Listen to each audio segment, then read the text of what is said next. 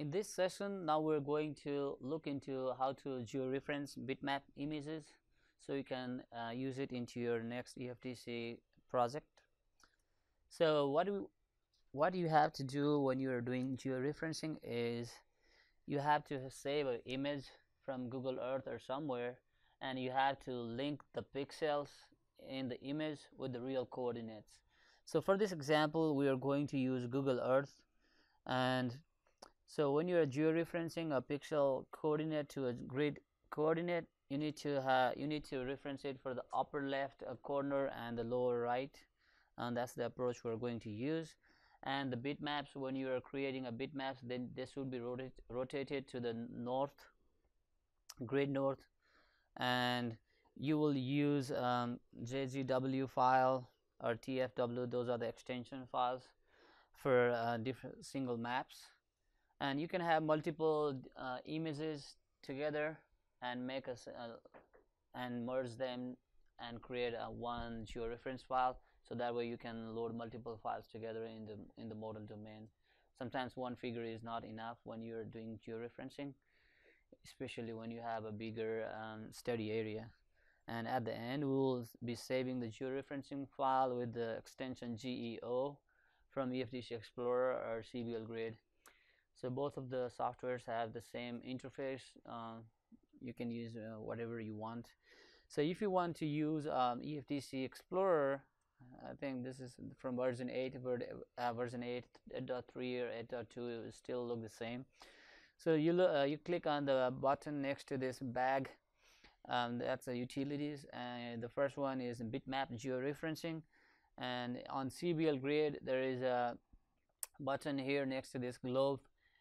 Previously we used this button load georeference file because we had already created one, but now we are going to create a new one ourselves, so that we will create setup. So it will give us the same window, which I have not shown here.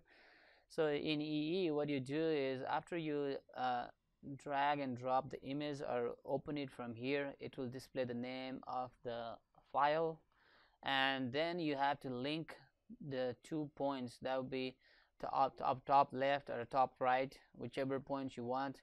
So you right click into the image and it will pull out the pixel information, and here is the X and Y coordinate system.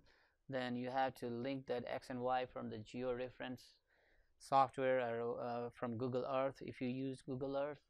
And then after you specify those coordinates, then you hit update, and your upper left and lower right will be automatically updated. Show your grid is now show your image is now georeferenced. So one important thing that you need to use here, you need to we have provided this Excel spreadsheet that you will be using to find there is a slight difference between the true north and grid north. So you need to take into account when you are creating the georeference map. So in Google Earth, there is a place where you can enter this information, and that way your map will be truly georeferenced. So this is the file that's on your distribution. I'll show you in a second. So what we are going to do is we are going to load this Tonatosa lake in Florida. That's the lake that we're going to use in our hands-on later today. So so why not use the same model so you can use it, right?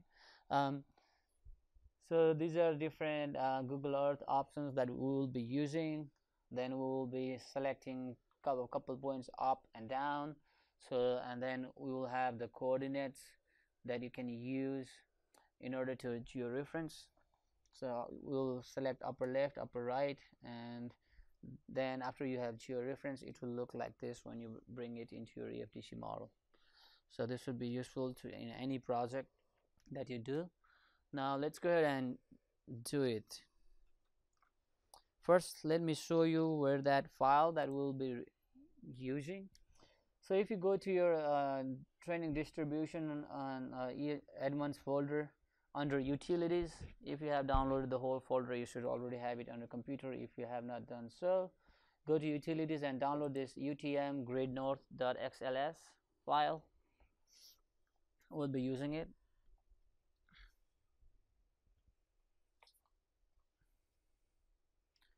And also download this I think you have downloaded the projects already, right? So you have the 2D lake.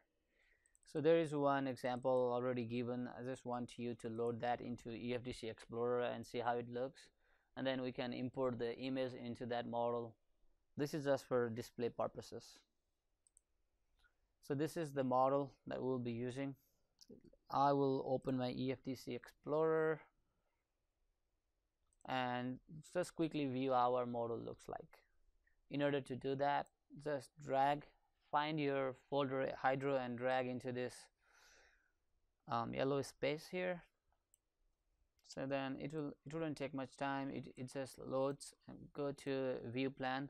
This is how your model will look like this afternoon.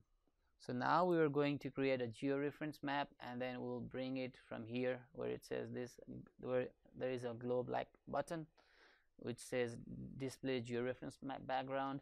So we will bring that map into here to see if we did it right, because you need to have some reference to see whether the georeferencing you did it is correct or not. Okay, now let's go ahead and open our Google Earth. So first thing we're going to do is find the lake.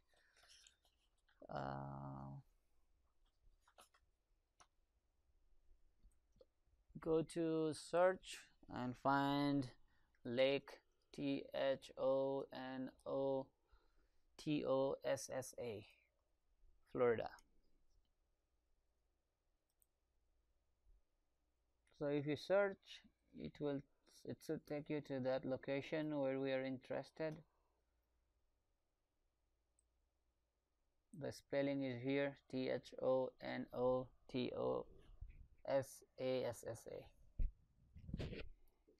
Okay,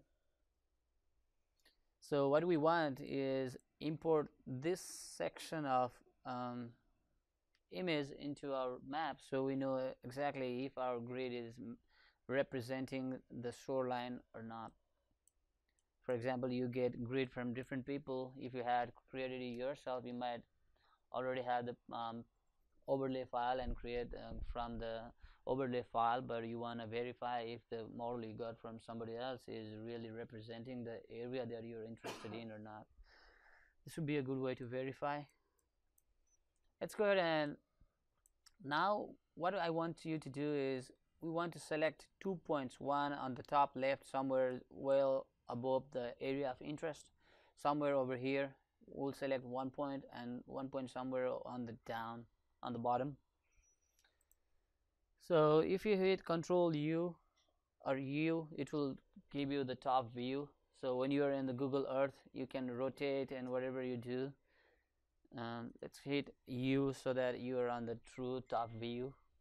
First, just click on the U button on your keyboard, so it will, if it is rotated, it will come back to the right position.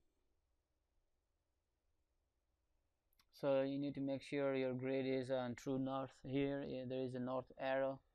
Make sure your north is right at the north where it should be. I can delete this place mark. Okay, so let's go ahead and use this first thing. Let's go ahead and go to tools and go to options.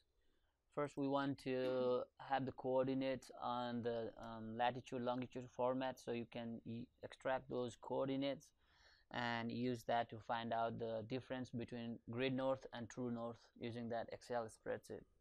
Okay, so let's choose to decimal degrees for now. We'll come back again to when we are doing the real georeference. We'll use UTM coordinates, but we have to find out the difference between this grid north and the true north. So after you choose this decimal degrees, let's go ahead and click OK. So after you have changed your coordinates, if you hover over anywhere, you'll see your lat long changing, and that should be on degrees. That's way to verify which coordinate system you're in. Let's go ahead and now click create a place mark. So when you click on the place mark, it will automatically be centered on the workspace. So you just want to drag it somewhere up here on the top, so that when you're displaying in the model it doesn't show up. Okay, now let's give this name upper left.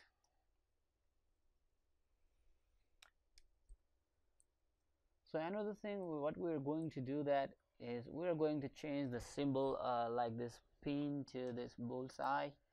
In order to do that, you click on the button right next to this label, and then it would give you several icons to choose from. So the icon I would like to use is this over here, or the target. Is everyone following so far? Okay, let's go ahead and click OK. You can see the text is kind of overlapping. Just go to the name and put a couple of spaces so it's separate from the symbol, so it's easier to use. We are going to use this image to do the georeferencing later, so we want to find out this exact middle point, so we're getting it right. Let's go ahead and click OK. So next thing what we're going to do is find the lower point. I would just create another place mark and drag it somewhere here. Okay, so that would be my upper left, lower right. Similarly, I think it automatically recognizes that you want the bullseye for that. If it does not, just go ahead and change the icon to bullseye and click OK. Yeah, I can